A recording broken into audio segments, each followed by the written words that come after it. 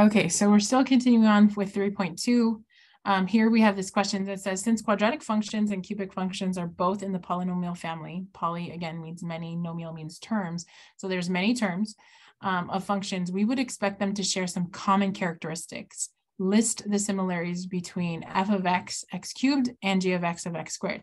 So some of you came up with really good characteristics, so I'm just going to copy and paste ones that I see that are worth mentioning. There's a lot of them. Okay, there are a lot of them. Okay, don't think, oh, Ms. Johnson, do we have to list all those? They really want you to be able to talk to them with some kind of I understand what I'm talking about. So they both share points 0, 0, and 1, 1, and both go up. Is that true? Do both of them go up? Is that necessarily true? So I understand what you're saying, but because there's a little bit of vague there, I think there needs to be a word in there. Okay. So I do like this part right here. They have the same point. They both go through 0, 0, and 1, 1. So both graphs intercept at point 0, 0, and 1, 1. So I'm going to copy this and paste it. It's faster for me to copy and paste rather than snip. Ooh, it's going to give me all this. That's interesting. I gave you a citation. Good job, yo. Okay, so both graphs intercept at points 0, 0, and 1, 1. And you could see that when we were graphing them together. They have the same points. Both points have the same points. They both. I'm just reading through. So I don't like this they both go up business because that's not very clear. If I told you, hey, look at the graphs, they both go up. Here's my graphs. So here's x to the third, and here's x squared. Do they both go up? I understand what you're saying, but it could be a little bit clearer. What can we say that's a little bit more clear?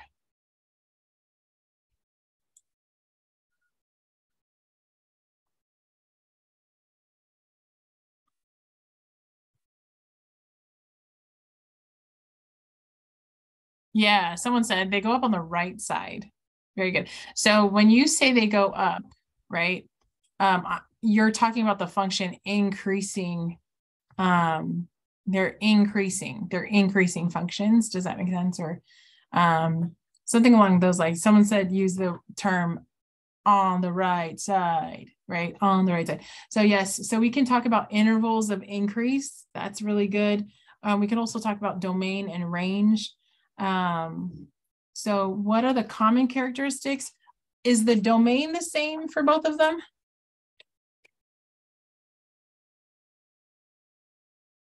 What's the domain for both of these functions? We already figured out x cubed is all real numbers. What about the domain for x squared? Look left to right. Do you see any values that are being excluded? Yeah, it's just all real numbers. Very good. So here I'm going to do all real numbers. You can also do the fancy number, the fancy R, right? Is the range the same? Now look from the bottom to the top for red, and then the bottom to the top for blue. Are those ranges the same? Are there any values not excluded for red? We already figured this out earlier. It is all real numbers. But what about for blue? Are there any values excluded from bottom to top? Look, like pretend this is your eyes. Look from here and you're scanning for blue, scanning for blue, scanning for blue. And you're like, oh, here's blue. And you're scanning and scanning and scanning. So what would the range be for my blue x squared function? Yeah, it's from 0 to infinity. So our range is not the same. So I need to erase range. Very good. Someone talked about an interval of increase. Interval of increase. Now, the interval of increase for our cubic function, we already figured out, is from negative infinity all the way up here, right? Because we pretend that we're on a roller coaster from the left to the right. And if we're going up on that roller coaster, that means that it's an interval of increase. Is the interval of increase the same for our x squared function? And everybody says, no, Ms. Johnson, but they both have an interval of increase. Where do they have an interval of increase that they have in common? Someone earlier said from 0 to infinity. That is exactly correct, right? That's exactly correct. So they both have an interval of increase from 0 to infinity. I can't type that word in there. What else? You guys talked about 0, 0. Oh, what about this word? Do you guys remember this from integrated 1? It's a while ago, but do you guys remember the difference between discrete and continuous? Discrete and continuous. So continuous means like it's a smooth function, like it's a good roller coaster track to ride on. Like there's no holes, there's no like sharp, places that are missing. So this is considered they're both continuous. They're both continuous. And then the other thing I'm going to remind you is back over here when we were in all of these, if I change this cubic to a squared, do I have to teach you completely new how to graph, or do they shift the same? Do they transform the same? And the answer is yes, they transform the same. Both functions transform. Well, I should use can be shifted and reflected. And oh, this is not good. It's like I was trying to make like a table. I'll just continue this on.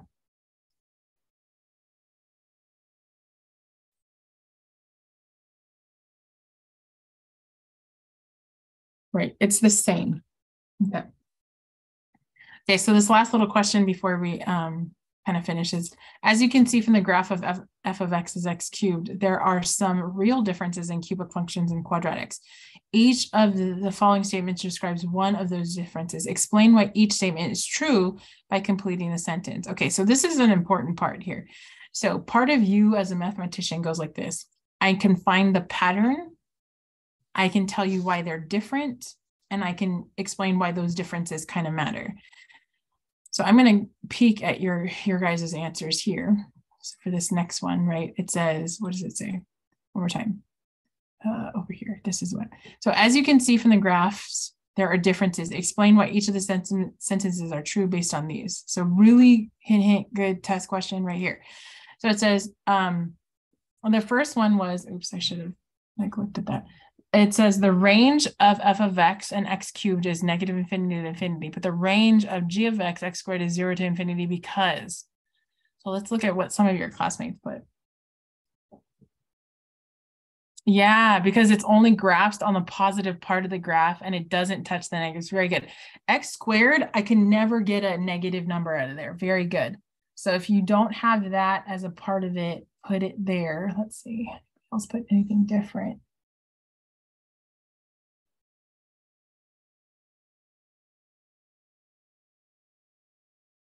Yeah, x squared doesn't, negative and continuously are not, what are they called? Those two are not, what is the word? Those don't oppose each other. These two are mutually exclusive. Continuously just means that it continues, like it's a good railroad track, right? There's no like holes. It doesn't go, stops here, and there's a big gap, and then it continues here. That's a horrible roller coaster, right? Like, okay. So I didn't see a lot of like super strong answers. So let's go over this together really quick. So I do agree with that one person. If you think about x squared, when you square a number, is it ever going to be negative? If you square a number, is it ever going to be negative? And the answer is no. So the reason why the range of x squared is 0 to infinity is because I can't square something and it turns out to be negative, right? There's no output that I can get that's negative infinity. Can you do that with x cubed? Can you think of a number that when I cube it, it'll be a negative answer? Can you think of a number that when I cube it, it'll be a negative answer? Everyone's like, yeah, give me an example. Give me an example of a number when I cube it, it's a negative answer.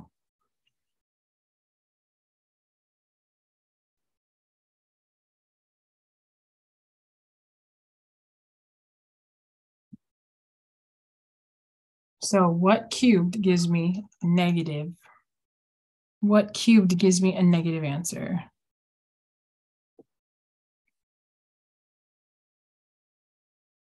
Yeah, any negative number. So someone says -1, very good, -1. Someone says -2, very good. -8, right? And that's shown in the graph, right? If I show you this graph, here, I'm asking, hey, where do you see what number when I cube it gives me a negative number? That's all these numbers over here. So just give me any negative number that you wanted, right? Versus x squared, right? X squared. Give me a number that when you square it, it gives me a positive number. I mean, sorry, the other way. Give me a number that when you square it gives me a negative answer. And you're like, Ms. Johnson, it doesn't live down there. Therefore, that's why the range is from 0 to infinity, right? So does everybody have a better understanding of how to answer this question? The range of f of x is -infinity to infinity, but the range is of x squared is 0 to infinity. Does everybody have a clear understanding of this? For me, because I think of I like to think about the picture. I think about this picture. Oh, yeah, the range is, yeah, this range doesn't touch the bottom. Wait, why doesn't it touch the bottom? Is it like hot coals? Like what's making it not touch the bottom? Oh, it's not going to touch down here because you can't square a number and 8 come out negative. It doesn't work like that, right? Very, very good. Okay, let's continue. It says for f of x, for x being bigger than 1, f of x is bigger than g of x because y. So again, I'm going to go back to my picture. Maybe I need to snip my picture. Let me grab my picture real quick. Let me zoom in a little bit. Yeah, like that. Okay. Let me snip this picture. So my hope is that where is my snip? Oh, it's hiding behind my Zoom. So I hope that you understand that I want you to use a calculator, but it's useless if you don't understand what they're talking about. So here, looking at this picture, read this again. It says for x bigger than 1, so you're looking at 1, and to the right, you're looking to the right. So you're looking in this area here. F of x, so that's, let's see, that's the red function. Red is bigger than blue. Why is red bigger than blue?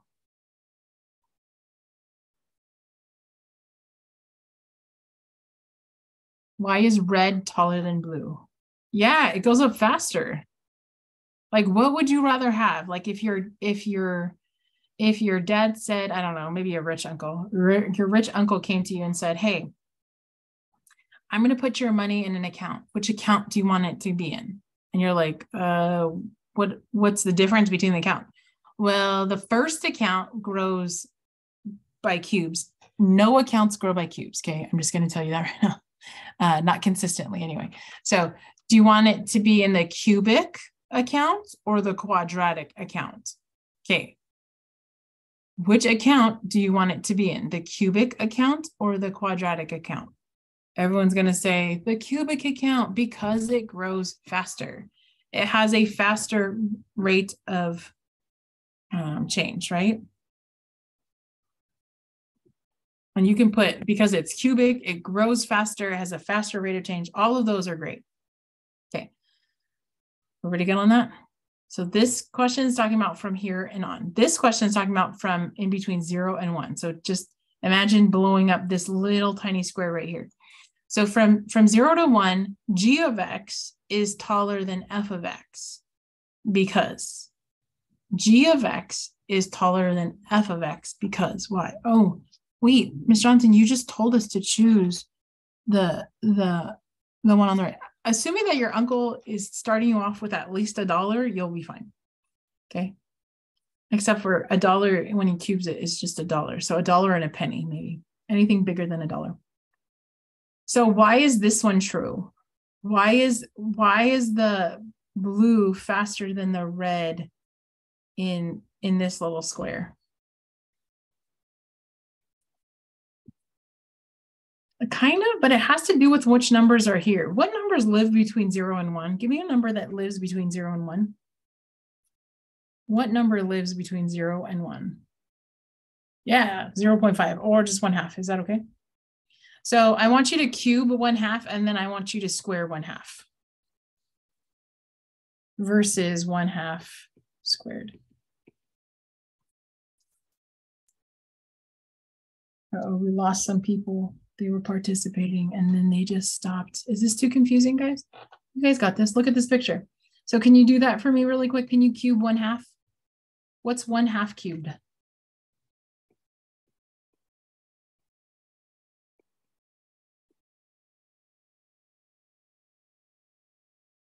Yeah, 1/2 cubed is 0. Oh no, I like fractions.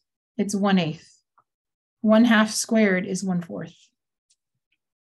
So when you're cubing numbers that are small, just like when you're multiplying, right? You know how like when you were younger, you thought when I multiply, the numbers get bigger? And then you got introduced to fraction multiplication or decimal multiplication. Was that statement true?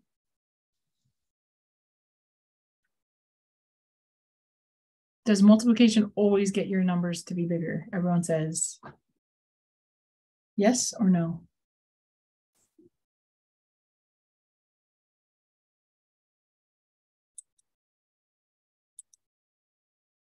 It's not a trick question.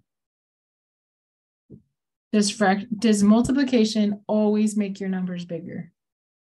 The answer is no. Why not? Right? So when you were younger, the answer is yes, right? If you go up to like a, I don't know, like a third grader, if you say, hey, tell me about multiplication, they'll say, oh, the numbers always get bigger. And that's mostly true, except for when you get into fractions, like in 4th and 5th grade or 5th and 6th grade, then your numbers, you realize that fractions, when I multiply a fraction by a fraction, the number actually gets smaller because you're taking portions of it, right? So clearly here, what would you rather have, 1/4 of a brownie or Miss Johnson's amazing pumpkin muffins? Which would we rather have, half of them? I mean, sorry, 1/4 of a pumpkin muffin or 1/8 of a pumpkin muffin? And someone's like, 1/4, Miss Johnson, because 1/4 is bigger. That's why the blue is bigger.